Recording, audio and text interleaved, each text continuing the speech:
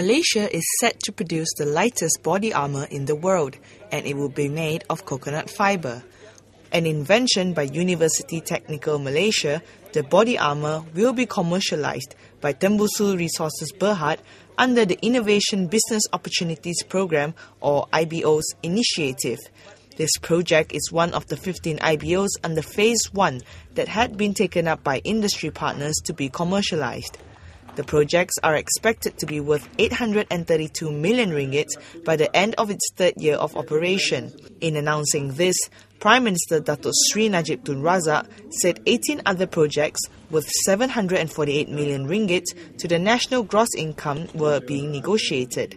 The Prime Minister also launched Phase 2 of the IBO for open and competitive bidding, consisting 50 new products and technologies with potential third-year revenue of 560 million ringgit.